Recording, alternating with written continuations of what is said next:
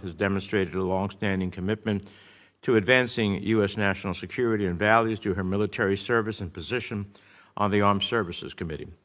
And it's a pleasure to be joined by Senator Scott, who serves also as a ranking member of the Banking Committee, which is where he is now, of which I sit on, as well as Senator Ricketts, who served as governor of Nebraska. We look forward to working with all of our new colleagues on China and other critical issues the United States faces around the world, and we warmly welcome them to the committee. Inside the barbed wire fences of China's concentration camps, guards force Uyghur detainees to sing patriotic songs praising Xi Jinping, to drown out screams from torture, rape, and forced sterilizations. Show them, quote, absolutely no mercy, Xi said in a secret speech which was leaked to the New York Times. For many years, Chinese leaders' focus was directed inward, but that is no longer the case, as we saw with the recent spy balloon passing over the United States, a blatant violation of our sovereignty by a country that claims to be a responsible actor. Either this was a huge mistake by some entity within the Chinese government, or it was a test of our resolve by Xi. If it was, he got a clear answer. Whether it was the cancellation of Secretary Blinken's bilateral visit to Beijing or the debris recovered from the bottom of the Atlantic, the U.S. response should settle any question of our resolve to stand up to such brazen violations of our sovereignty. We responded with strength, and I believe that is the way you deal with Xi. We have to remain vigilant because Beijing is reaching beyond its borders, spreading authoritarian values by exporting high-tech surveillance tools to any dictator that wants them, wielding influence at international institutions like the United Nations so Xi can block debate on critical issues and avoid scrutiny. And China has made huge financial investments across the world, from ports in Sri Lanka to railroads in Kenya to bridges management and logistics in the Panama Canal, each adding to Xi's leverage over nations who find themselves heavily indebted to China and unable to push back on Beijing's demands. This puts pressure on countries committed to democracy, like Lithuania, when they took steps to deepen their unofficial relationship with Taiwan. And we think about our own posture in the world, we must recognize that China has also invested heavily in proactive diplomacy. China now has more diplomatic posts than any other country. Chinese diplomats are on the ground, making the case for China's values, pushing for Chinese investment, and the United States isn't keeping up. While China is pouring money into Africa, for example, we've got a 40% vacancy rate at our embassy in Niger, and chronic staffing shortfalls from Mali to Mauritania to Chad. So Secretary Sherman and Dr. Ratner, let me be clear. I am planning a robust agenda in Congress, in this particular Congress, and China will be a big part of it. I've had conversations with the ranking member, working together to come together, which I think we will, on a comprehensive China legislation. Today, I released a detailed 46-page majority staff committee report outlining what needs to happen to realize the administration's vision for the Indo-Pacific. But I'll give you the short version. The China challenge affects every region in the world, and you're going to have to do a better job of resourcing these efforts. That means more people in our embassies. It means modernizing the way we do business. It means offering an alternative to China. And Secretary Sherman, since the buck stops with you on China in the State Department, I want to hear what you believe need to do to ensure that happens. We appreciate your appearing before us today. I will note that the Secretary will have a hard stop at about 11:15 because the leadership decided to hold a all-members briefing at 11:30, and she needs to be there for that, so we will get to as many questions as we can. I'm looking for a full and frank assessment of when the administration is doing well and what it needs to do better.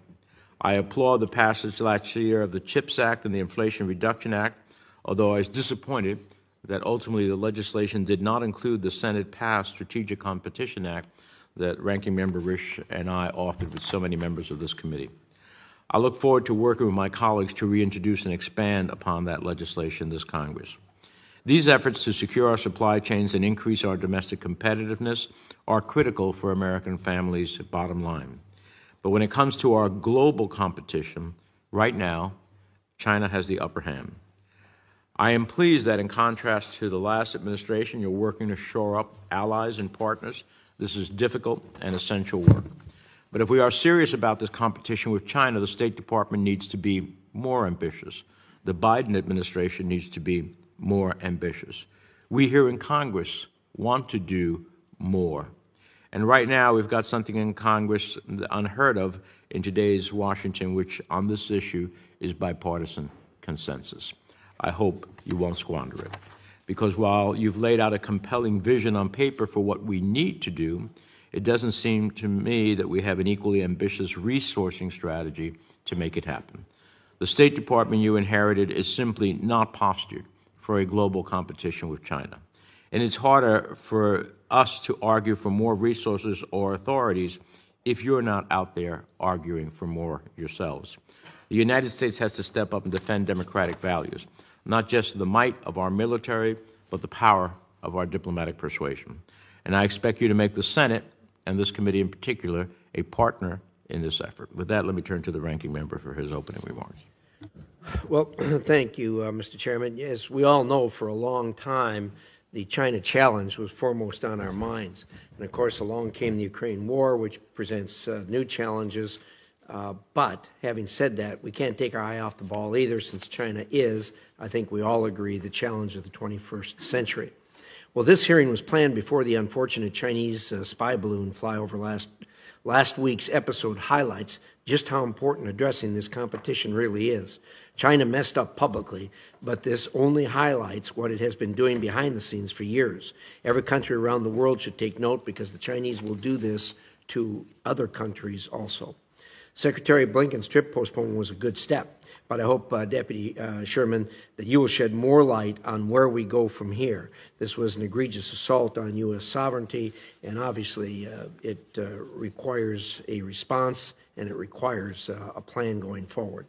Another note, I am concerned that the administration still does not consider Congress a true partner on China, I believe. I've heard about a lot of briefings and phone calls from reporters and think tanks since last week regarding the balloon incident, but the outreach to the Hill was slow and sloppy at best.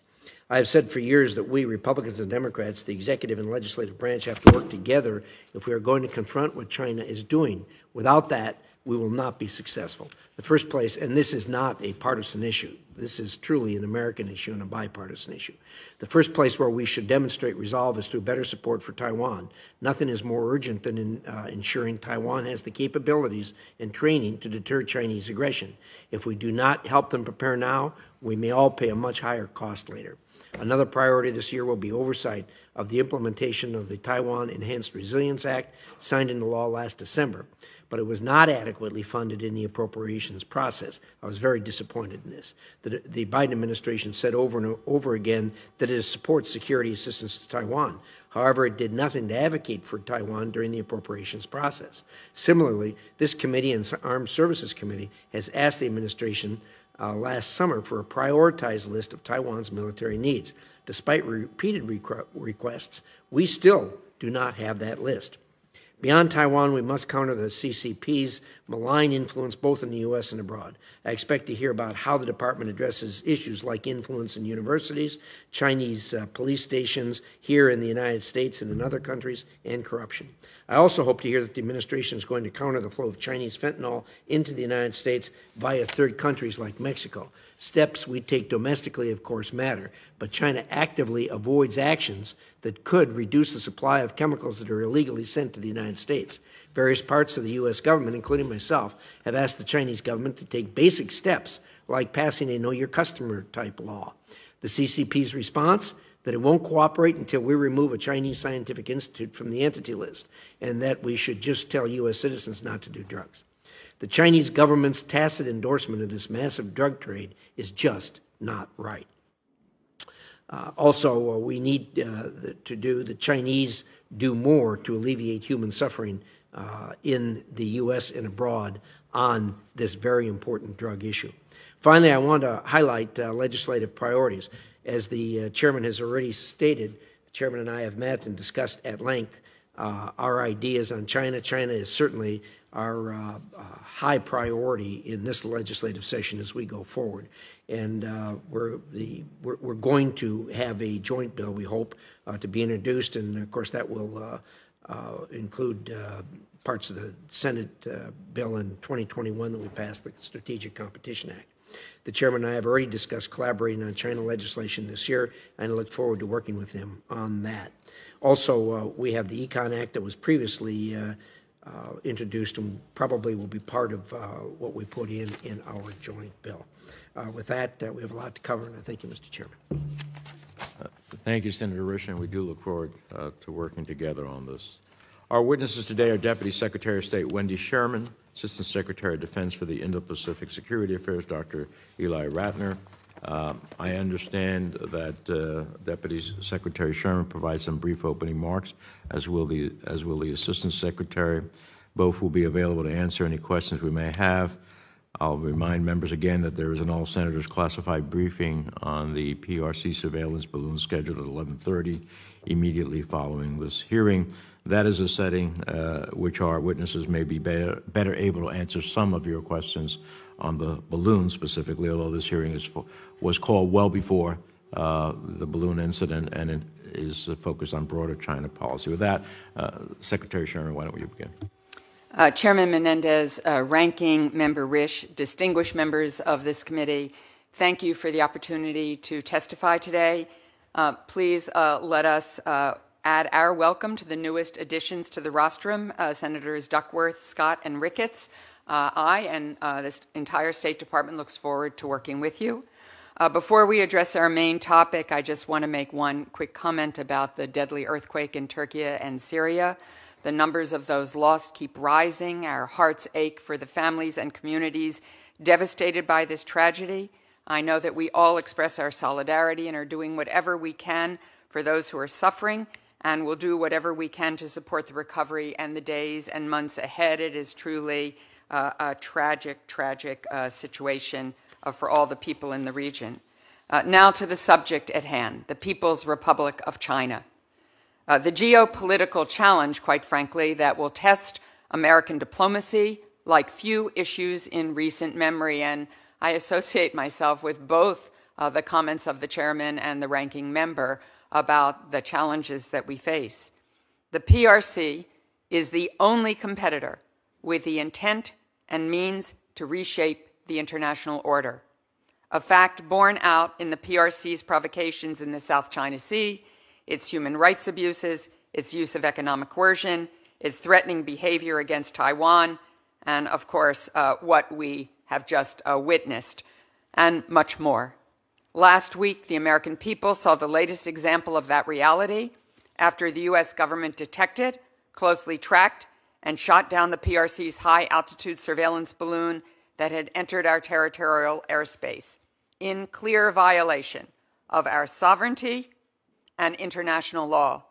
The Biden-Harris administration responded swiftly to protect Americans and safeguard against the balloon's collection of sensitive information. We made clear to PRC officials that the presence of this surveillance balloon was unacceptable, and along the way we learned a thing or two which you'll hear in the classified briefing about the PRC's use of the balloon. Last Friday, Secretary Blinken called Director Wang Yi to say it would not be appropriate to visit Beijing at this time.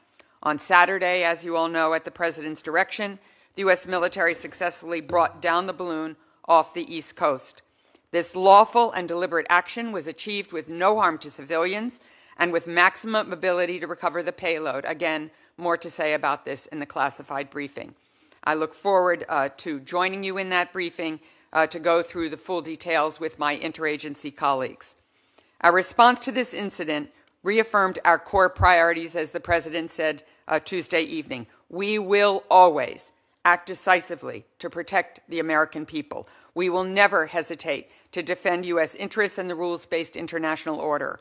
We will confront the dangers posed by the PRC with resolve and keep demonstrating that violations of any country's sovereignty are unacceptable. This irresponsible act put on full display what we've long recognized, that the PRC has become more repressive at home and more aggressive abroad. It reinforced the need for us to double down on our strategy: invest, align, compete. Simply put, with legislation like the Bipartisan Chips and Science Act and the Bipartisan Infrastructure Law, we are investing in the foundations of our strength on our shores. We are also modernizing our work at the State Department, as the chairman has implored us and the ranking member to do, to mobilize our embassies and resources to take on this challenge, particularly through the China House, which we stood up with your support in December. We are aligning with like-minded allies and partners overseas, with the G7 and the EU, that tough work the chairman talked about, with Japan, South Korea, Australia, Thailand, the Philippines, with India, and countries on every continent. We have made a concerted effort to share information that reinforces the scale of the threats posed by the PRC and the necessity of unity in confronting them. We don't seek another Cold War, but we do ask everyone to play by the same set of rules. Investing in ourselves and aligning with our partners strengthens our hands to compete with the PRC.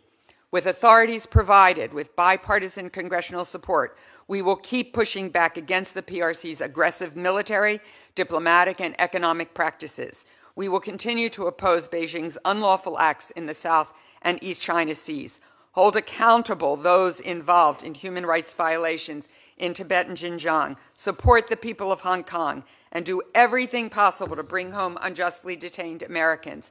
If I may, Mr. Chairman, I'd ask for just a few more seconds for my opening remarks. We will continue to warn the PRC against providing military support to Russia, crack down on PRC entities engaged in harmful activities, and address the PRC's transnational repression, including, as the ranking member mentioned, the overseas police stations designed to restrict the rights of Chinese diaspora. Almost done. We will continue to prevent the PRC's exploitation of U.S. technology to enable its own military modernization. We will continue, and I'll be glad to answer questions about working for peace and stability across the Taiwan Strait. We may remain committed to our long-standing one China policy and oppose any unilateral changes to the cross-strait status quo. Our policy has not changed. What has changed is Beijing's growing coercion. So we will keep assisting Taiwan in maintaining a sufficient self-defense capability.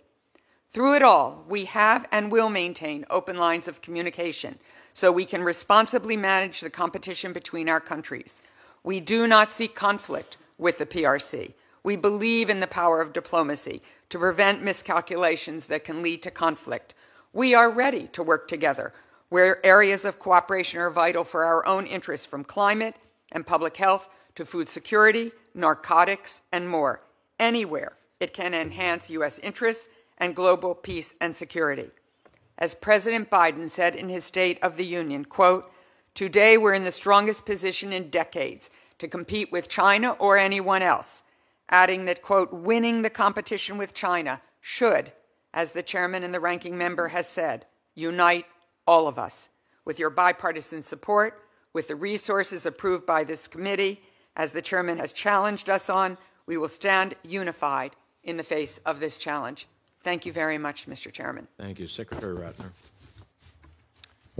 Chairman Menendez, Ranking Member Risch, distinguished members of the committee, thank you for the opportunity to testify on U.S. policy toward the PRC. The National Defense Strategy rightly identifies the PRC as the Defense Department's pacing challenge. This is because, as articulated in the administration's Indo-Pacific strategy, the PRC is, quote, combining its economic, diplomatic, military, and technological might as it pursues a sphere of influence in the Indo-Pacific and seeks to become the world's most influential power, end quote. China's military is central to these aims. In fact, in recent years, the PRC has increasingly turned to the PLA as an instrument of coercive statecraft in support of its global ambitions, including by conducting more dangerous, coercive, and aggressive actions in the Indo-Pacific region. In contrast to these revisionist goals, today I would like to provide an update on the steps we are taking with our allies and partners to advance an alternative vision of a free and open Indo-Pacific, a vision that is widely shared throughout the region and the world. In particular, I would like to highlight the steps we are taking First, to strengthen our alliance capabilities. Second, to develop a more distributed and resilient force posture. And third, to build stronger networks of like-minded allies and partners. Let me underscore the Department's view that today our deterrent is strong, and that these efforts will play an essential role in sustaining and further strengthening deterrence in the years and decades ahead. I'll say at the outset that 2023 has already been a groundbreaking year for U.S. alliances and partnerships in the Indo-Pacific. First, as it relates to alliance capabilities, with Japan, we have expressed our support for Tokyo's decision to acquire new capabilities that will strengthen regional deterrence, especially counter-strike capabilities. Under AUKUS, we remain encouraged by the significant progress we've made on developing the optimal pathway for Australia to acquire a conventionally armed, nuclear-powered submarine capability. Additionally, we are making significant investments in our defense ties with India to uphold a favorable balance of power in the Indo-Pacific. And we will continue to fulfill our commitments under the Taiwan Relations Act and its principles, which include providing Taiwan with self-defense capabilities and maintaining our own capacity to resist any use of force that jeopardizes the security of the people of Taiwan. Second, on force posture, DoD has recently announced major upgrades throughout the region that will make our force posture more mobile, more distributed, more resilient, and lethal. In December, with Australia, we announced several new force posture initiatives that increase our capabilities across a range of domains in Australia, including U.S. bomber task force rotations, fighter rotations, and future rotations of Navy and Army capabilities. Weeks later, the United States and Japan announced the first U.S. forward deployment of a Marine littoral regiment to Japan. And just days ago, Secretary Austin was in Manila, where the United States and the Philippines announced 4 new EDCA sites at strategic locations across the country. Third, on networking. Despite PRC efforts to divide the United States from our allies and partners, DoD is focused on developing a constellation of coalitions to address emerging threats. That includes enhanced trilateral cooperation with Japan and Australia, and with Japan and the Republic of Korea. It also includes our work in the Indo-Pacific with ASEAN, AUKUS, the Quad, and European allies. In closing, as I have done before, I'll conclude today by noting, as you did, Mr. Chairman, the powerful bipartisan consensus that has emerged around the China challenge and the commensurate need for the U.S. government to focus its time, energy, and resources on the Indo-Pacific region. It is my enduring belief that we should be vigilant in preserving and advancing a bipartisan approach, which will remain fundamental to our ability to compete effectively against the PRC. Thank you for your time and attention today, and I look forward to your questions. Well, thank you both. We'll start a series of 5-minute rounds. We'll go as long as we can. Let me start off, Madam Secretary. You know, I view the China challenge as a multidimensional issue. It's not simply a simple economic competition, security, cultural. It goes across so many different dimensions and in so many different parts of the world. So, and I look at that multidimensional challenge, and in my view, it's no secret that I believe that our diplomacy and resourcing lags when it comes to meeting China's investments in diplomacy.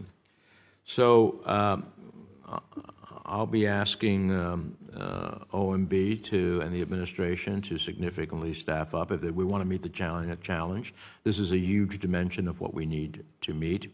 But how is the department looking at making sure that its operations and resourcing, particularly through staffing and personnel expertise, are sufficient to meet the diplomatic challenges we face with an increasing influential China around the world? Thank you very much, Mr. Chairman. Could not agree with you more that the scale and scope of the challenge is enormous.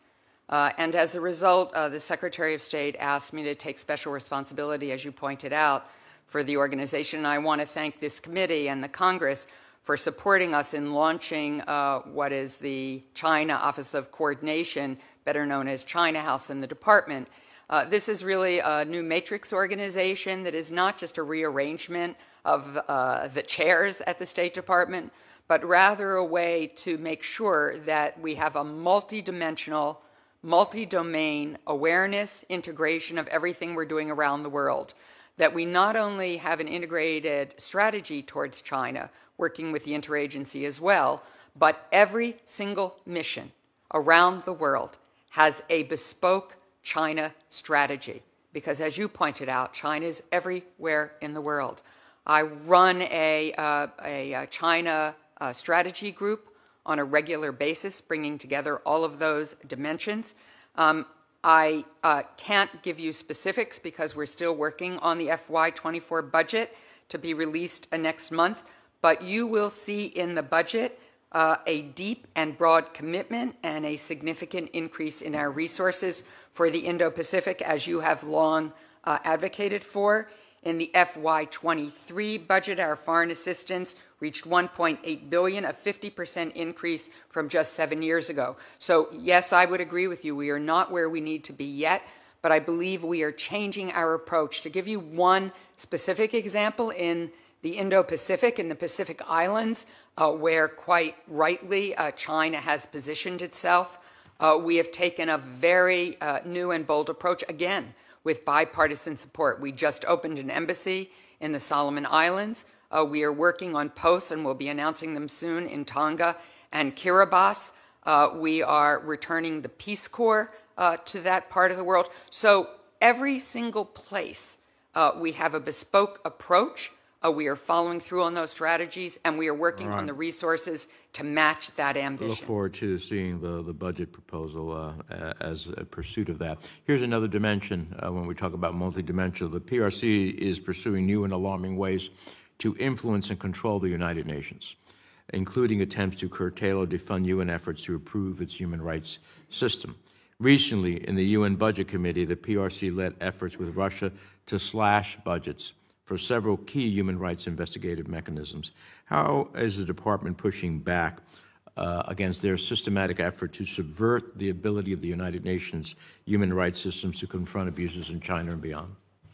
I think it's a very important point. It's why it was important for the United States to be able to rejoin the Human Rights Council and to engage in a much more effective way at the UN. You're quite right. The Chinese operate in the UN system very effectively for years. They have put people in junior positions, which you simply can sign up for financially, and put people into slots, and then those people move up the chain in the UN system. Our UN ambassador, Linda Thomas-Greenfield, is very engaged in looking at all the ways that the Chinese have penetrated the UN system and figuring out with our International Organization Bureau ways to challenge all of that. But I quite agree with you. We have a lot of work to do. We could take, not to want to copy too many things for the Chinese, Sure. but we could definitely take lessons from their page book. They have systematically, methodically implemented their people in a way that ultimately leads them to have influence on a wide variety of cross-section of the UN. And that's not the only place. World Health Organization, I could go Yes. on. Finally, what is the administration doing? Chinese imports of Iranian oil have exceeded 1 million barrels per day over the past 3 months. That relationship is mutually beneficial. Tehran gets to export its oil despite U.S. sanctions, and Beijing receives a steep discount. So what is the administration doing to increase the cost on China for helping Iran evade U.S. sanctions? How does it plan to make a measurable dent in Iran's oil exports to China and others, such that Iran is not reaping the benefits of steady oil prices? Excellent question. I don't have a full answer for you today, Mr. Chairman, but I will get back to you on that. What I will say is that we are working on sanctions evasion, including by seeing what's happening to tankers around the world and taking actions that we can to interdict and stop those oil shipments and to sanction those companies that are undermining our sanctions regime around Iranian oil. But I agree with you. This is a problem. Well, and I look forward to hearing back from you and the administration. Listen, you don't hide 1 million barrels a day for the last 3 months and not know it's out there, and it's happening largely with impunity. So multidimensional China challenge, here's another one, but it also involves Iran, which is also part of our target. We should be doing much better. Senator Risch. Thank you, Mr. Chairman.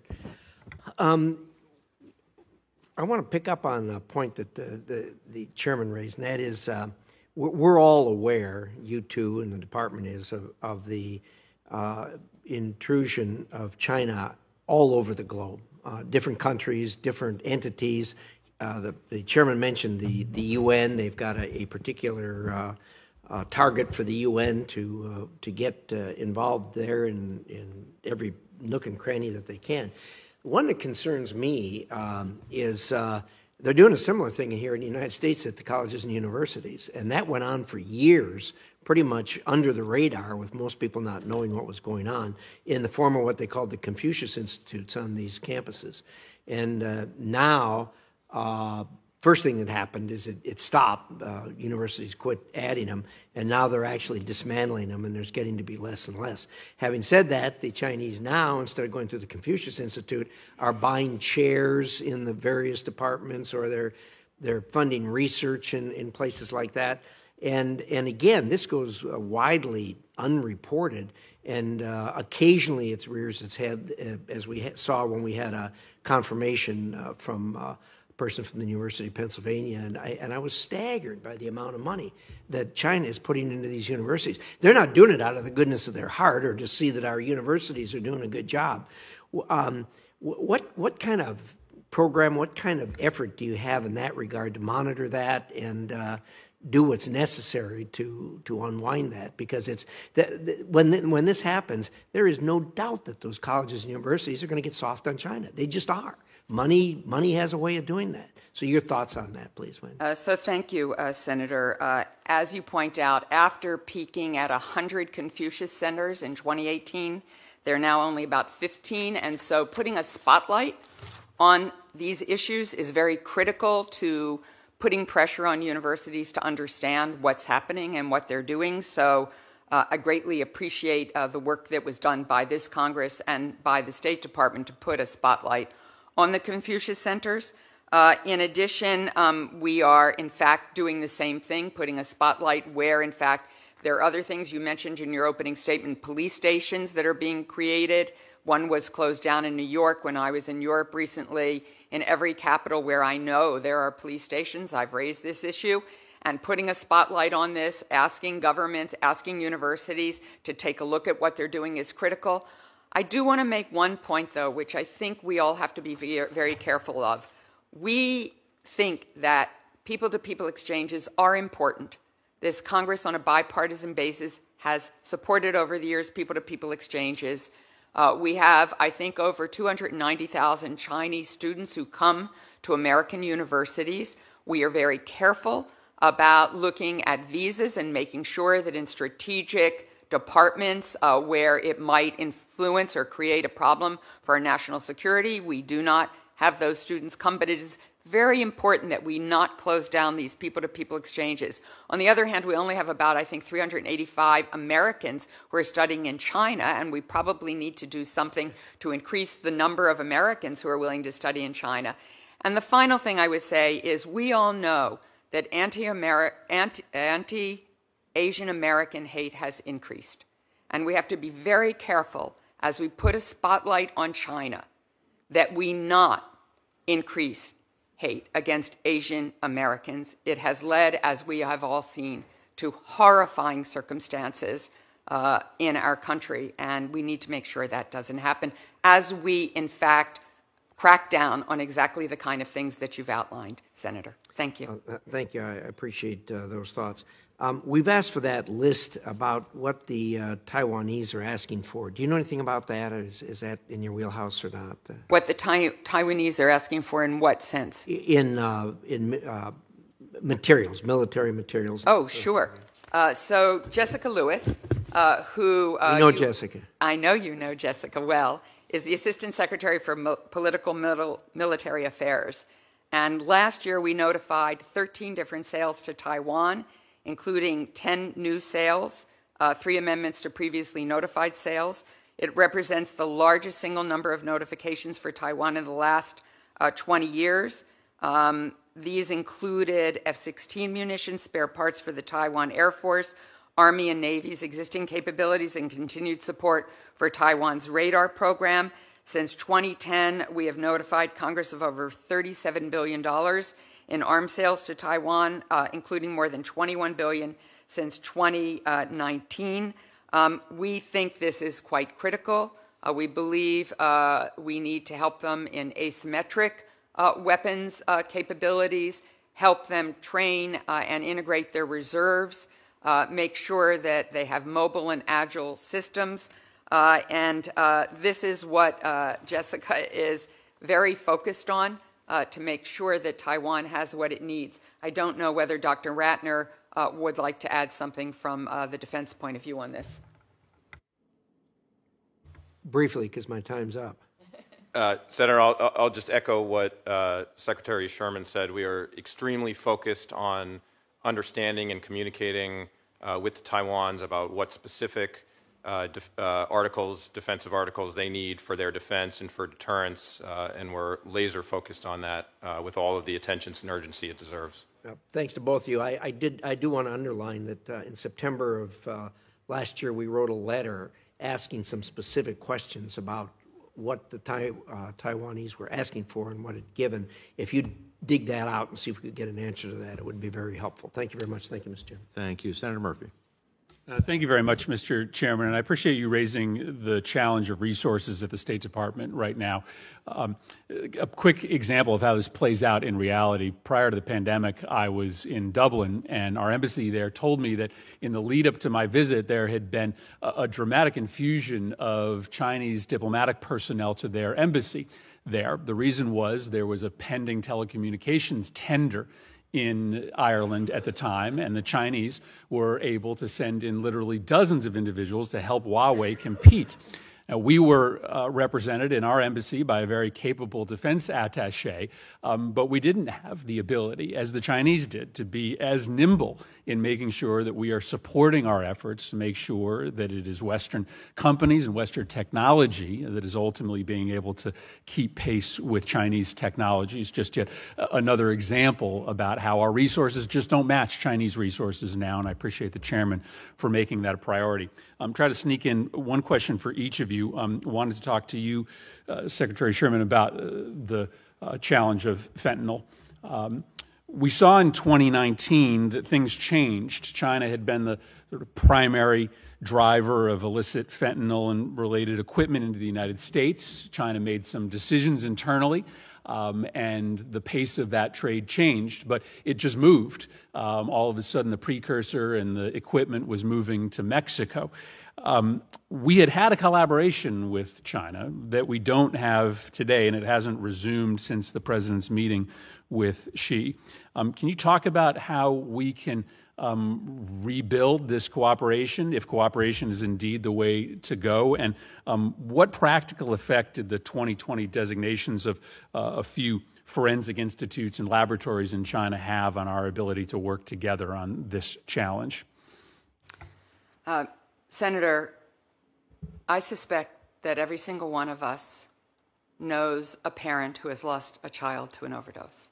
I certainly do.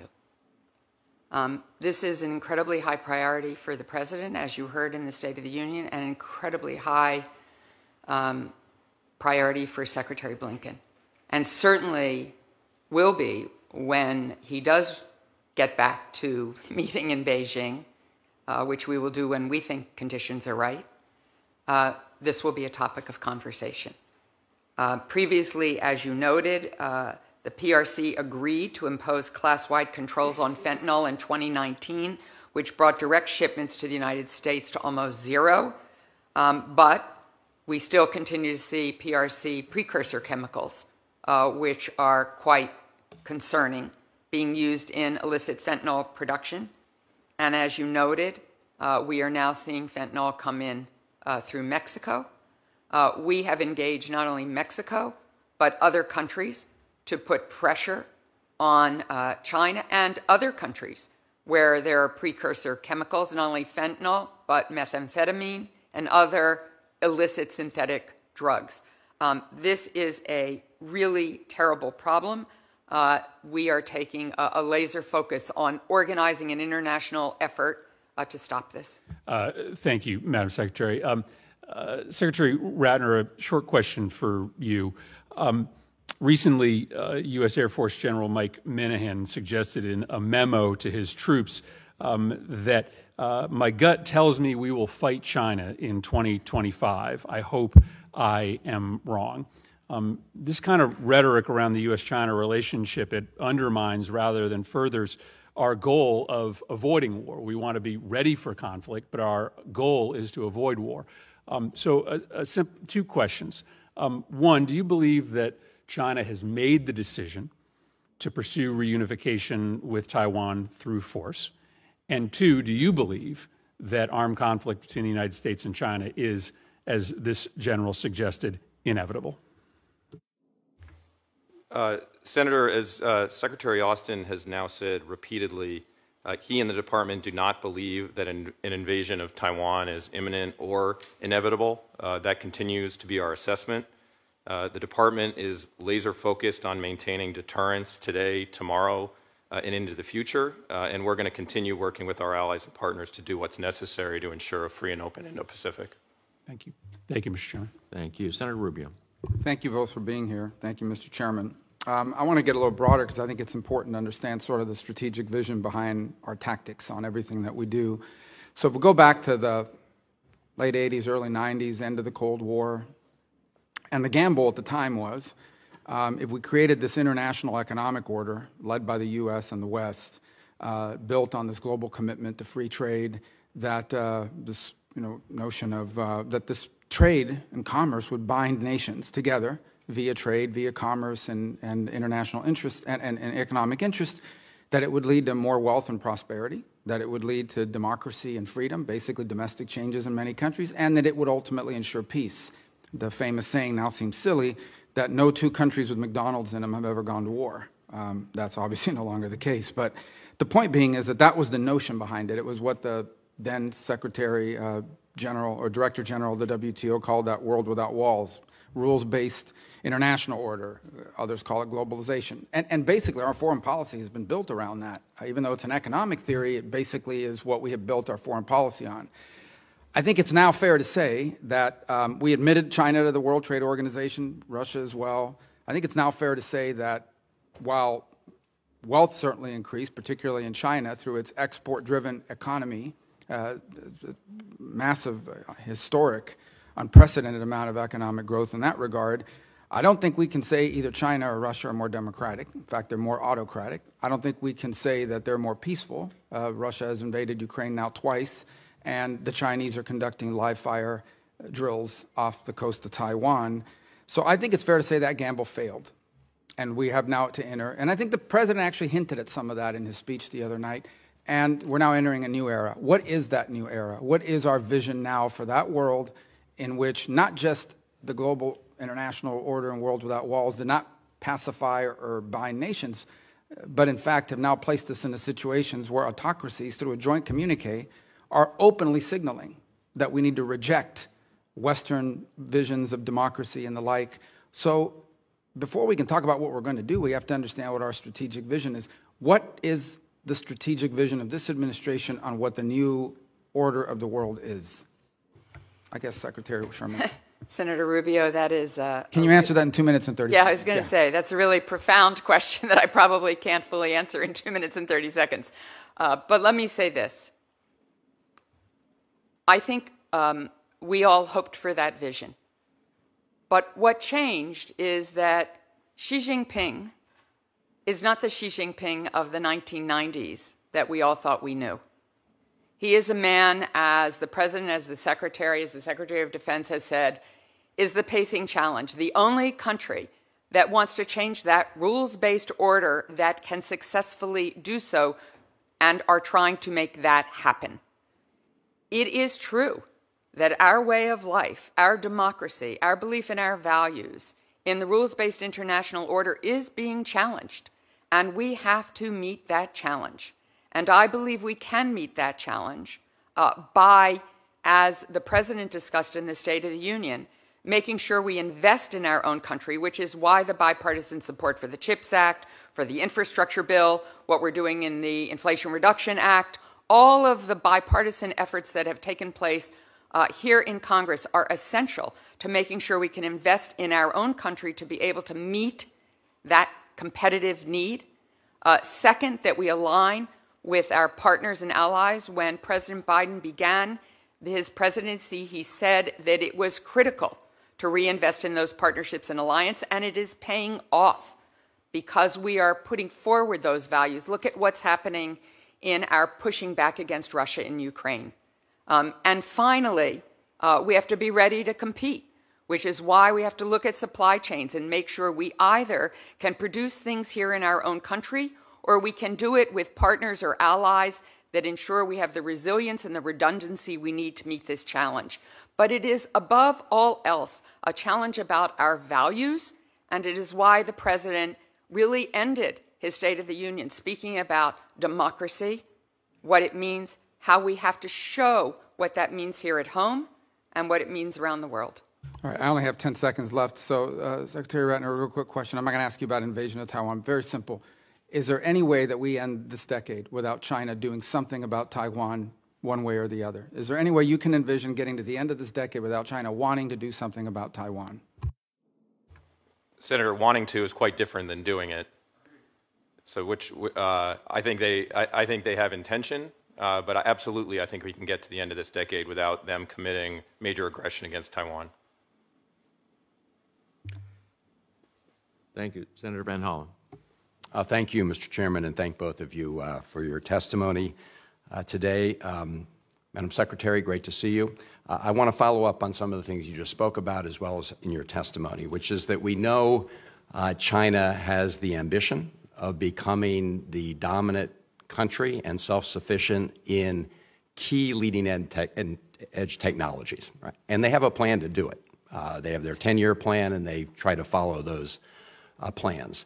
I agree with you and with the President that the number one thing we need to do is get our house in order here at home. The CHIPS and Science Act was a very important piece of legislation. The CHIPS piece, as you know, is funded. We need to fully fund the science part of the CHIPS and Science Act to maintain our competitive edge. At the same time, we need to do everything we can to prevent the most sensitive high-end technologies that originate in the United States or with our partners from falling into China's hands in a way that they can use them and incorporate them in their military. And I do want to applaud the administration for its efforts. You mentioned in your testimony the October 2022 rules prohibiting the export of U.S. origin technologies. That's an important step. I strongly supported the prior administration's efforts with regard to Huawei. What the Biden administration has done is really expand that, not just from one company, but across the board to very sensitive technologies. Also want to applaud you for the agreement that is either finalized or in shape with respect to preventing the export of high-end manufacturing equipment for semiconductors that we're reaching with Japan and the Netherlands. That's an important part. But obviously, the success of a strategy to prevent our most sensitive U.S. origin technologies from going to China relies on our partners. It also relies on our partners who have also developed technologies from agreeing not to export their most sensitive technologies. That one example I just mentioned is a good case. But obviously, to be successful, we need to do this across the board, our EU partners, our other democratic partners in East Asia and elsewhere. Can you talk about the progress we're making in enlisting help from those countries? Very critical subject. Thank all of you for your support when it comes to what we've done to make sure that sensitive technologies here don't find their way to China. I think we are also looking at a pilot potentially on outbound investment as well of sensitive technologies, and that's something that we are continuing to discuss, and we'll consult with all of you on Capitol Hill before we go forward, should we go forward, but I think it's important. Early on, my first trip as Deputy Secretary of State was to Brussels to launch the U.S.-EU-China dialogue. Out of conversations, we also began Indo-Pacific consultations with the EU. We've made a lot of progress in that regard. I think we are really together in a way we have not been before on China at large, on Taiwan specifically, which was a topic that the EU didn't want to talk about at first, and now it's in every document, whether it's the G7 or the EU or NATO. China is now a strategic component of every discussion that we have. The TTC, the Trade and Technology Council, that's led by the Secretary of State and the Secretary of Commerce, is laser focused on technology. The Secretary in his modernization of the State Department, with your support, bipartisan support, has stood up a cyber and digital policy bureau and an emerging tech envoy, because we understand this arena is the future. So I think we're making good progress with allies and partners around the world, but it is very painstaking work. Yeah, but critical. Well, thank you. No, I appreciate the recognition of the urgency of this matter, and I know you're working on it because getting this right is key to the success, right? If you're trying to prevent the export of key technologies, one hole in the boat can ruin the whole enterprise. I do want to mention a bill that I authored with former Senator Ben Sass called Protecting U.S. Intellectual Property, that gives the executive branch many more tools to go after those who steal U.S. technologies. A report is due on that in 180 days, so look forward to receiving that from you as another part of this strategy going forward. And look forward to another case. The critical minerals piece, obviously, is another big piece in supply chains, but I am out of time. Thank you, Mr. Chairman. Senator Hagerty. Thank you, Mr. Chairman. I'm going to move quickly. We've got a lot to cover here. Deputy Secretary Sherman, my first question is going to be directed to you, and welcome. The 7-day Chinese spy balloon incident was one of the most visible, persistent, and egregious violations of U.S. sovereignty and airspace since the 9/11 terrorist attacks. It was shocking for me to see in real time the Chinese spy balloon fly with impunity over the states that are home to some of America's most sensitive military and nuclear weapon sites, including my home state of Tennessee. But the Chinese Communist Party is also responsible for less visible but nevertheless deadly violations of American sovereignty that are taking place every day. I'm talking about China's exportation of fentanyl chemical precursors. The CDC found that over 100,000 Americans died of drug overdoses in 2021. The vast majority of those deaths, over 71,000, are deaths from fentanyl. The DEA has reported that China is a primary source of the fentanyl-related substances that are trafficked directly into the United States. My first question, Deputy Secretary Sherman, since taking office, how many sanctions designations has the Biden administration imposed on Chinese entities that are involved in the manufacture and exportation of fentanyl precursors that are annually killing over 71,000 Americans, including children? Senator, I'll have to get back to you on the specific number of sanctions and what those sanctions have been, but I'll look forward to getting that number, Secretary Sherman. Sure. Today, interested in what the State Department is doing to hold China accountable. And I want to flag for you something that's quite disturbing. On January 30th of this year, when the United States imposed sanctions against Mexican drug lords, the Treasury Department's press release called out a major drug lord for importing, and I quote, precursor chemicals from China into Mexico, which are then used to manufacture synthetic drugs, including fentanyl, end quote. The Treasury Department's press release even named the Chinese entity that's involved in illicit fentanyl trade. I've got a copy of that press release right here that I would like to enter into the record, Mr. Chairman. Without objection. But in contrast, Secretary of State Blinken's press statement on these same sanctions completely omitted any mention of China or Chinese entities. This was a missed opportunity, in my mind, for the State Department to publicly hold China accountable for their fentanyl precursors. So, Mr. Chairman, I'd like to enter the second statement as well from the Department of State that fails to mention China at all. So ordered. Deputy Secretary Sherman, why did the State Department omit any mention of China in the Secretary of State's press release statement on the fentanyl sanctions against Mexican drug lords? Senator, as I said earlier, Secretary Blinken makes the ending of this horrible, horrible ability to kill Americans over. He certainly would have had this as a key topic in his meetings in Beijing, and at some point when we believe the conditions are right, we will be going to Beijing. Well, I'll reclaim my time against Deputy Secretary Sherman. A lot to cover here. Communist China is a state sponsor of fentanyl. Yes. And I'm gravely concerned that the State Department omitted mentioning China and for these fentanyl sanctions because the Secretary of State wanted to have this trip to Beijing. They didn't want to infuriate Xi Jinping. Absolutely not the case, Senator. News reports that you run the State Department's biweekly PRC strategy group that oversees the State Department's China policy decisions. And I feel like you missed a great opportunity here by pulling back on a chance to mention the fentanyl sanctions, to publicly hold China accountable for its role in the fentanyl scourge that's killing children in America. And when you add the recent news reports that the Biden administration didn't cancel Secretary Blinken's trip to Beijing until 5 or 6 days after learning about the Chinese spy balloon's initial violation of our U.S. sovereignty, it's just not a good look, and it doesn't inspire confidence. I think the administration can and can do a better job of holding China accountable. I appreciate your expertise in moving in that direction. I'd like to go to a different topic now, Taiwan. I was proud to contribute to, support, and vote for Chairman Menendez's law in the FY23 NDAA known as the Taiwan Enhanced Resilience Act.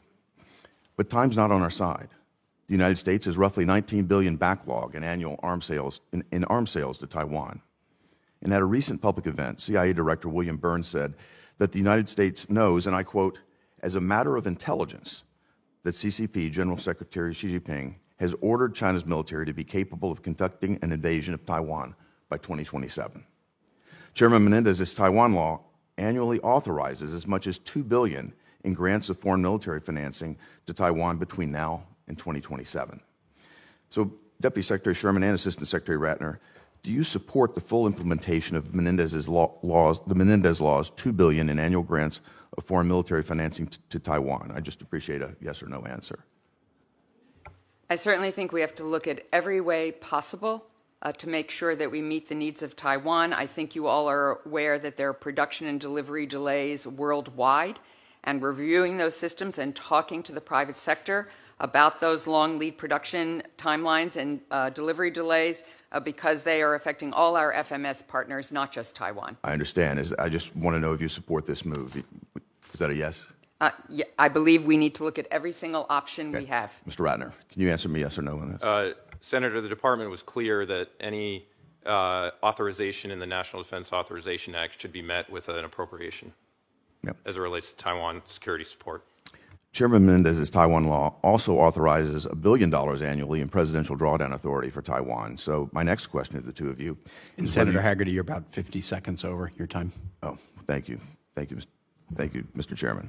I'll come back to this, but I'd just like to say that China is a serious and comprehensive threat to Taiwan. And I just want to see us do everything we can to avoid the lessons that we learned in Ukraine, to make them tough, to make this, to deter what might happen. Thank you, sir. We agree. Thank you to the witnesses. I want to ask a question that has sort of a Virginia tie to it. China has one of the most sophisticated global campaigns of repression against dissidents around the world of any nation. And in particular, the FBI has warned that China is conducting a global campaign to target Uyghur human rights activists. The Uyghur community in Virginia is one of the largest in the United States, and we have a number of constituents who have been engaged in Uyghur human rights issues, who have been targeted and harassed here, but also find their family members still living in the Xinjiang area affected. What is the United States government, particularly the State Department, doing to make sure that the authoritarian reach of China against people living in the United States is limited? So, Senator, one of the things that we have immediately done, working with the FBI, is to look at the police stations that China is creating here and around the world. New York's police station, so to speak, was closed down. These aren't police stations at all. What they are policing the diaspora, Uyghurs and others in the Chinese orbit, harassing them, putting them at great risk. And so we are working with law enforcement here very closely to make sure that China cannot reach into the United States and harass and further undermine the human rights of Uyghurs, ethnic minorities, and Chinese Americans. And the Chinese do actually have imprisoned a number of the family members of American residents who have advocated for Uyghur human rights. What is the U.S. government doing to try to intercede on behalf of those unjustly imprisoned in China? So the Secretary of State and I have met with all of the families, or a group of the families, that are quite concerned about this and concerned about their family members. And when we have met with the Chinese or communicated with the Chinese, we have raised these cases. In some instances, families don't want us to raise the cases because they're afraid it will target their family members. So we are really guided by what the families want, but we will try to do whatever we possibly can. And I have to tell you, meeting with those Uyghur families, just as when we meet with all of the families of those detained in China or held in exit bans in China, are some of the hardest meetings I have to do. Let me switch topics. The title of today's hearing is Evaluating U.S.-China Policy in an Era of Strategic Competition. And I think we all know the competition is intense across multiple fronts, and in many areas it's more than competition. China is an adversary.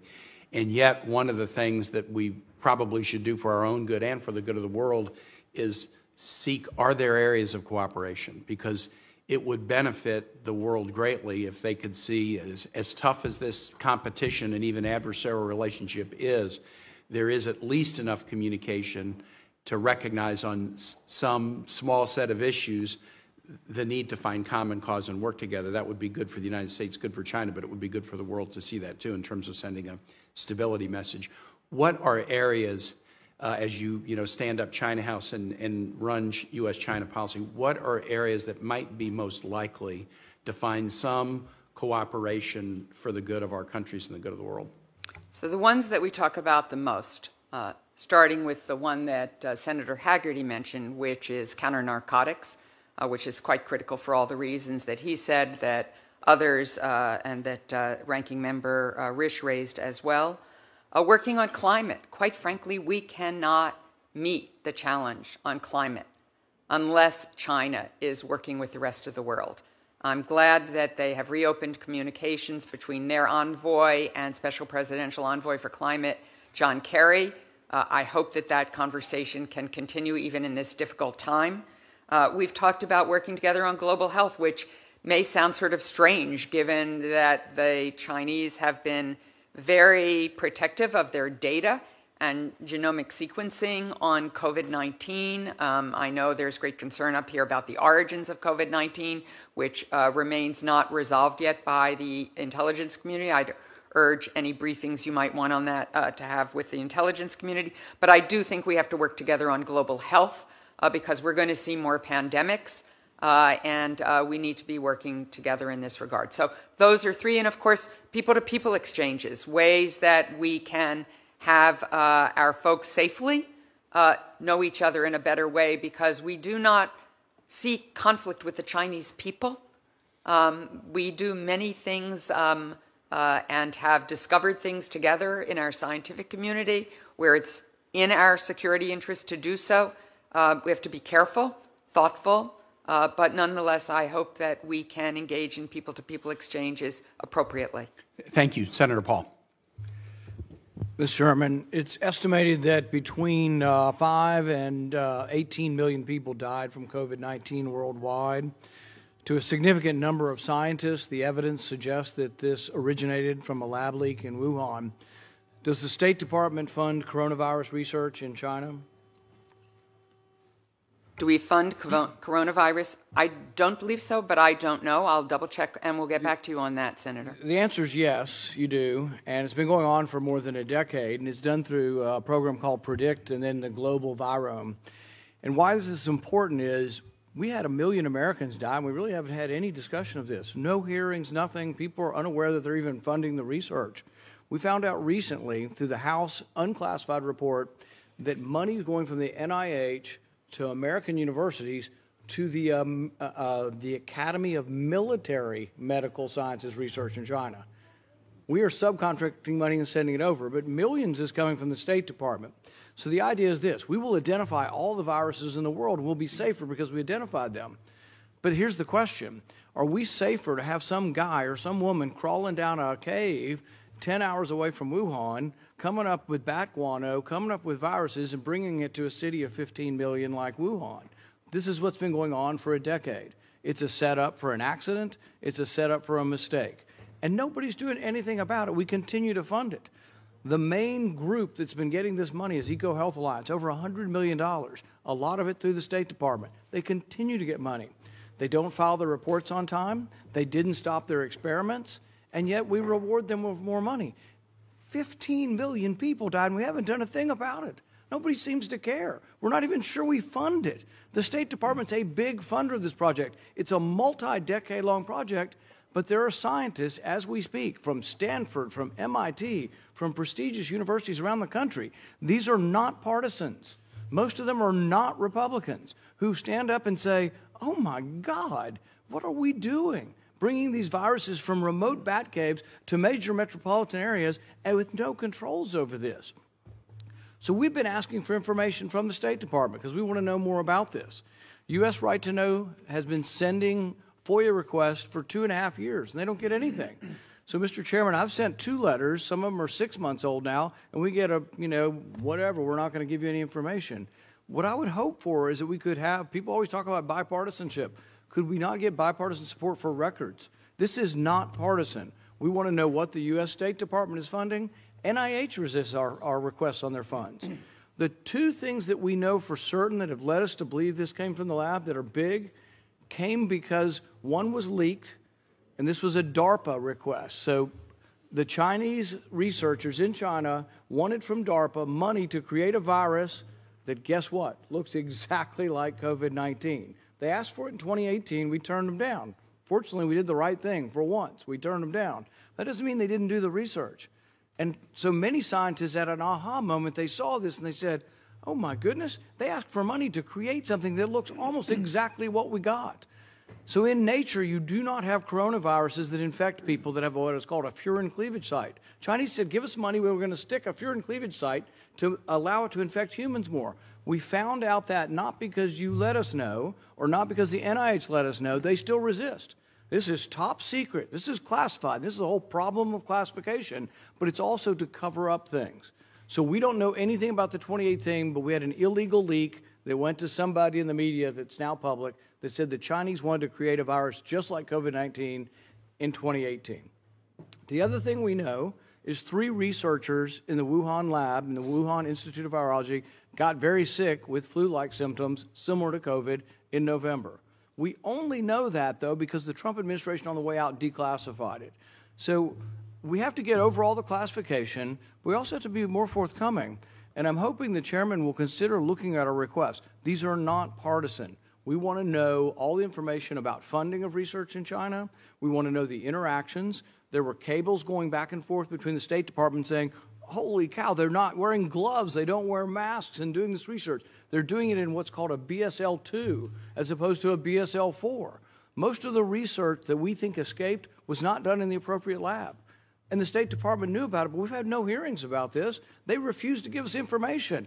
15 million people died, 1 million Americans died, and you won't give us information. So what I would ask is look at our request. This isn't partisan. This should be about discovering the origins of this. The scientific community is about 50-50 now, and I would hope that we suspect the Chinese of not being honest and withholding information, but it's sad that the U.S. government is withholding information from its representatives. I'll take back your request again, Senator. I would urge a briefing perhaps in a skiff with the intelligence community on this, because as you know, there is not a single view about this particular set of issues, but I understand your desire to understand what occurred. We're asking you for unclassified information that you hold, not intel. I understand that. Senator Merkley. Thank you very much, Mr. Chairman, and welcome to both of you, and thank you for the work that you're doing. I want to echo Tim Kaine's concern about transnational repression. The Congressional Executive Commission on China, which I chaired the last 2 years, has done a lot of work on this, and it's just been such an expansion.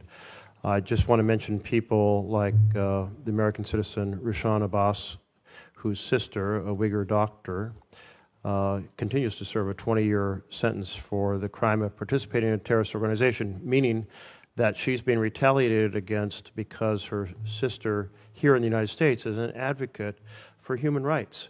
And I do not see how we can tolerate a relationship in which the Chinese are targeting American citizens. Now, they're not the only ones, but they are the biggest perpetrator of this, and every other country is looking at this and going, can we adopt this model as well? And I know the State Department, Secretary Sherman, is taking this seriously, but I want to mention a couple things. One is that there has to be a sense that other diplomatic efforts with China all have to involve saying this transgression against people in the U.S. is a red line. And I just don't feel we've elevated it to that. Second of all, I spoke with the FBI about creating a particular tip line specifically for transnational repression, or specifically from China, because the FBI wants people to call their general tip line, and then they've been referred to a most wanted tip line. And it's like, no, you've got to have people who speak Chinese, who understand the culture, who understand this history, who we can circulate that connection where they know that they're going to have any trouble, not endanger, if you will, their folks, their relatives back home more. But if we want to truly understand the scope of what China is doing, we have to have much better feedback from the Chinese community, and we're not going to get it through just a generalized FBI tip line. So I just wanted to mention that and say I think this is something that I'd like to persuade the department to pursue, that I think would be helpful in understanding the scope and starting to address it in an effective manner. And I'll just pause and see if you'd like to share any comment on this. So thank you. We quite agree that transnational repression is a terrible, terrible situation for so many. And as I mentioned earlier, the Secretary of State and I met with families here in America who are concerned about their Uyghur families abroad, as well as the fact that families are repressed in Xinjiang because of advocacy by family members here in the United States. And we raise these issues with the Chinese in every appropriate meeting that we can. We are working hard to shut down so-called police stations, which really go after the diaspora here and Chinese-American citizens. So I think your suggestion about the tip line will certainly go back to law enforcement. We work very closely with the FBI, which shut down the police station in New York. These are very tough issues, but I understand your concern for them. It's quite horrible. We are absolutely not going to get a sense of the scope of the problem if people are directed to some generalized criminal line. That does not work. You can't publicize that among the human rights community and have people trust it or feel.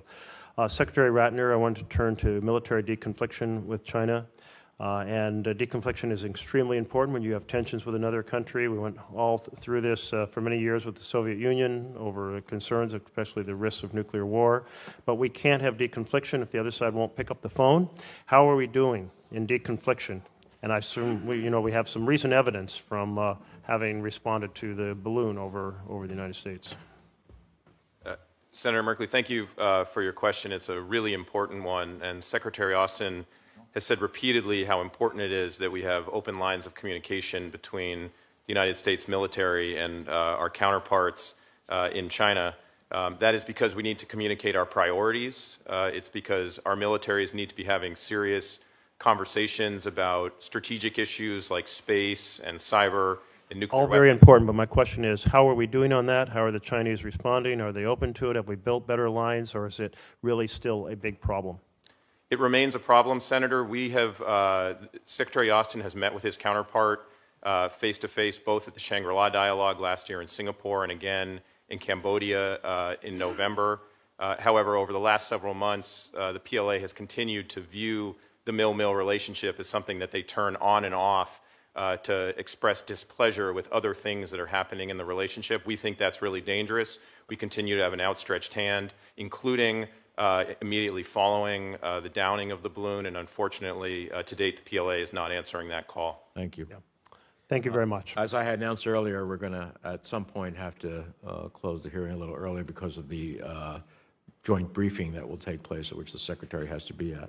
So right now I have Senator Young next, and then Senator Cardin, assuming no one comes next, and maybe we'll try to get to Senator Romney, and that probably will be it. And we welcome, as I did earlier, Senator Scott to the committee, who is playing his role as ranking member on the on the Banking Committee, and that's why he wasn't here earlier, but welcome again. Thank you, Mr. Chairman. Yeah, thank you, Chairman. Thank you to our panelists for being here today. I'd like to change gears a bit, discuss economic coercion.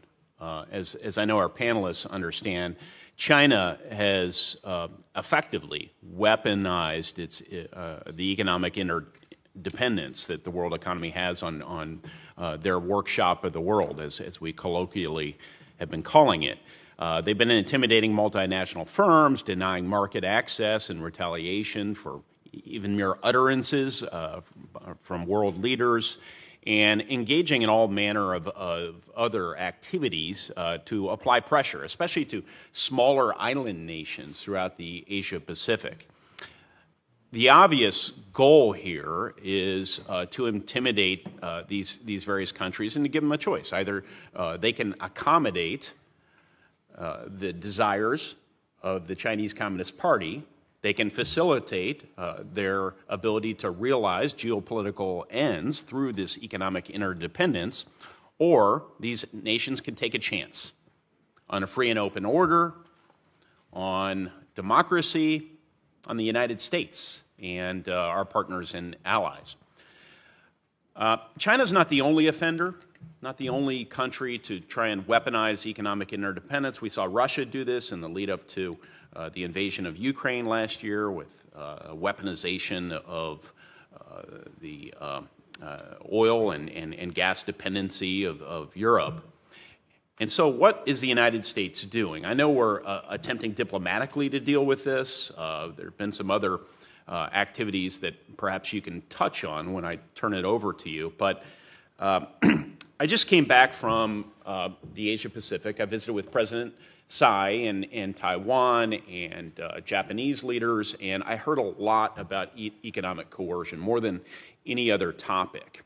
Taiwan's been on the receiving end of this, as has Japan, but Japan has been formalizing a policy to counter economic coercion, and they want the United States to act. And to that end, I've introduced bipartisan legislation with Senator Coons, and the aim is to allow the United States to quickly appropriate tangible assistance, give it to those who are on the receiving end of this coercion, provide other tangible benefits to partners and allies who've been victimized by malign behavior. Specifically, we propose providing the President of the United States, this one and future presidents, with a range of tools and authorities that include boosting trade with an affected ally or partner, requesting Congress provide aid, loan guarantees, or export financing, and temporarily adjusting duties on select U.S. imports to make up for an affected country's lost exports or to disadvantage an adversary's imports in our market.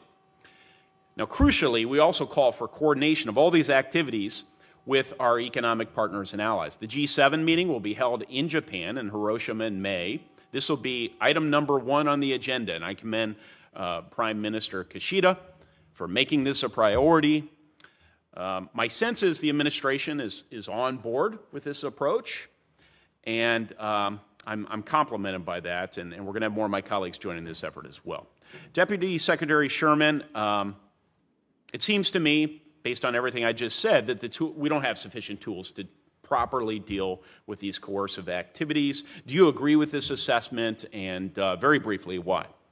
So thank you very much, Senator. Our teams, I think, are in very close touch with yours and Senator Coons to work on this legislation. We are trying to expand our economic coercion toolbox. We've learned a lot because of Lithuania, Australia, and others. Yes. And as you point out in the Russia-Ukraine situation as well, we agree with you that Prime Minister Kishida making this a top priority for his G7 presidency is critical. We've done tabletop exercises on this. We think this is a critical area. We've managed to support Lithuania and other countries that have faced this and learned a lot in the process. So thank you for for your efforts, and we look forward to continuing to work closely with you on this. Great. I heard everything I needed, sufficient for this briefing, so I'm going to move on very briefly to a chips and science implementation question.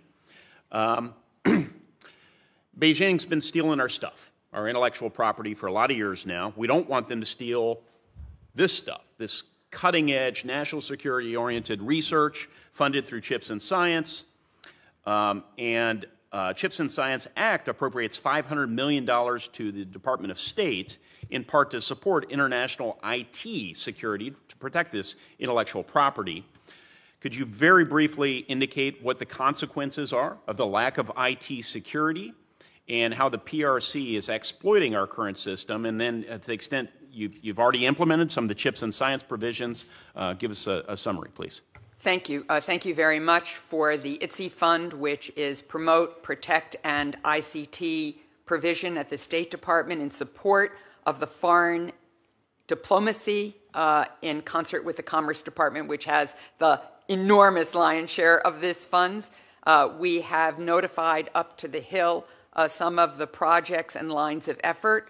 We're creating baselines this year leading up to making significant progress in the 5-year horizon that you all laid out in the provision of this fund. Look forward to discussing details with you in a private setting. My office will follow up. Thank you, Chairman. Thank you. Senator Cardin, then Senator Romney, and then that will be the end of the hearing. Well, let me thank both of you for being here. I'm going to follow up on Senator Young's point. I was with our chairman, Senator Menendez, in our hemisphere and saw the challenges of China penetration on the debt diplomacy issue. So let me mention a country like Argentina. Argentina has a debt problem. It's not terribly attractive for private investment because of its debt policies. And yet, when they need to borrow money, China is willing to be there. And we know China does it on the cheap. They don't get their value, but they get hooked by this debt diplomacy, which can be against our national security interests. So I just really want to underscore it's more than East Asia and Pacific. It's our own hemisphere where we see China very much penetrating and using this as leverage for their geopolitical agenda. I know that you set up the China House. I believe it's in the East Asia and Pacific Bureau, but can you just assure us that there is a coordinated strategy beyond East Asia and Pacific, which is critically important, but also in our own hemisphere? Very quickly on both. On debt, as I think you all are probably aware, when Secretary Yellen went to Africa, debt was front and center, an issue for her. In Zambia, she underscored that all creditors, including Beijing, must meaningfully participate in debt relief efforts for Zambia. In Sri Lanka, indeed, debt is a huge problem. The Paris Club has now taken some action, and and India has stepped forward, but we're putting pressure on China to, in fact, also come to the table, since most of the debt is with the Chinese. Agree with you in Latin America, they can use their SOE capability to just put money on the table, but ultimately it often ends up in debt for countries, Argentina being a good example. So agree with you, and we're working on all of that. In terms of the China House, I want to commit several things to you, as Senator Risch knows well, because he really focused us on this. China House has liaisons coming from every part of the department who spend some time in China House, go back to their home bureaus, so there is truly an integrated beyond EAP strategy. It all comes up through EAP, but to me, who has responsibility for everything all over the world. And so, quite frankly, yes, it may be housed in EAP, but that's just the anchor. It goes out throughout the world. Look forward to working with you with that. In order to get a little bit of credit on this committee, can I yield my 2 minutes to Senator Booker, so that my remaining 2 minutes? You may. I like to get on the good side of New Jersey. That is an extraordinary act of grace and generosity. It's only topped by your wisdom and sagacity, my friend. And don't use your whole 2 minutes complimenting him. I really appreciate that. I really want to get into the Development Finance Corporation and the real power, I think, of that. You know, Congress created it in part as a response to the Belt and Road initiatives. And you know its importance of providing loans, equity investments, and more. The DFC has limits, but I really think it could be something that could be used in a stronger way. The agency, I think, has a potential to boost international development opportunities and really help to level the playing field and expand opportunities for us, not just economically, but also in terms of national security. There's a famous saying that, you know, if you're not at the table, if you're not at the table, you're in the menu. And I want to see if there's ways that we can be more at the table using the DFC. And so I'm wondering, things like the DFC, the Millennium Challenge Corporation, can we use this to really expand our toolbox, not just for economic opportunity, but economic diplomacy? Oh, Senator, this is so important. And in fact, thank you all for looking at what the DFC can do and whether its opportunities can be expanded in ways that are helpful, particularly to countries that maybe aren't the bottom of the development ladder, but sort of in between, trying to raise up.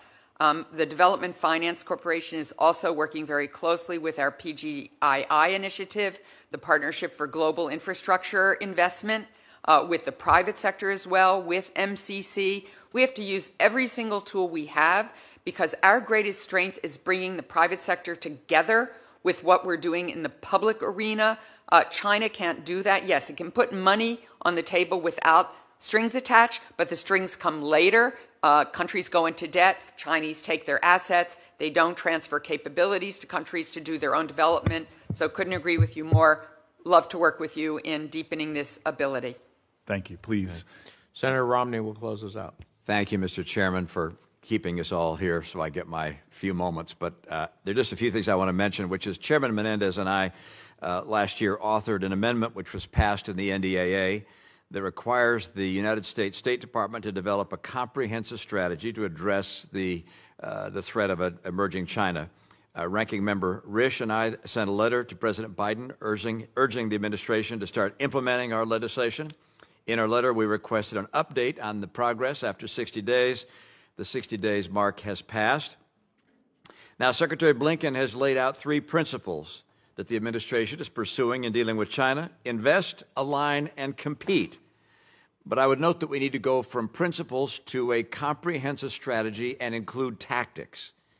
And that includes our approach to developing countries, to our global trade arrangements, to economic measures we want to put in place, to our research and development investments here, to our military procurement, to global communication strategies, to access to our universities, access to our laboratories, to visas we provide to the Chinese, to international institutions that we're going to be involved with, to our social media strategies, to raw material strategies and our processing here of those raw materials, to the role of USAID, to defending the tactics the Chinese are using. You get where I'm going, which is a comprehensive strategy includes dozens upon dozens of strategic and tactical decisions that are combined, changed over the years. But it is essential, in my view, that we develop that kind of strategy and that it's kept in a classified setting. Doesn't have to go out publicly, but we really need that. We also, in this legislation, looked at the strategies of that nature that were developed by Presidents Truman and Reagan and others, the work of George Kennan and Dean Acheson, and said, okay, how were these strategies developed back then? How did they put them together as they were dealing with strategies to deal with the Soviet Union? And they involved outside individuals, not just internal, because they knew internal people would be captured by groupthink. They wanted people from the outside, some who had experience in developing these kinds of strategies. I spent my private sector career doing something called strategy consulting. That's what we helped companies develop strategies. I have to tell you, it drives me nuts to watch us deal with China and have objectives, but to see everybody going in different, we don't have a comprehensive, let's put it together strategy. The legislation, which Chairman Menendez and I submitted and was passed, calls for bringing in an advisory panel of outside experts. It would include people probably from the Center for Strategic and International Studies, from AEI, from Brookings, I mean, a whole range of individuals that would come in and offer ideas and suggestions, comprehensively put that together. If we do that, it's likely to exist beyond just one administration and becomes the basis for our strategy going forward. I strongly encourage the State Department to take the lead in making sure that we assemble that advisory board, we lay out what would be included in a strategy, we consider the widest array of options, and that we actually put that together and ultimately brief Chairman Menendez, Ranking Member Risch, and others in the committee on that the strategy is, that this process is being undertaken and what some of the conclusions are. I think it's essential. I'm going to close off with that comment. I'm not going to ask for a response. You have to run to another briefing, and I'm not going to hold you up from doing that. But I just want to underscore how critical it is that we go from ad hoc principles and tactics that we apply from time to time to instead fashioning, with the help of outside minds, a comprehensive series of options. We select the option that is our strategy. We move on that basis. Not doing so, in my opinion, will leave us in something less than the leadership position we so desperately need to preserve our freedom and prosperity. If I may, Mr. Chairman, Senator, we agree with you.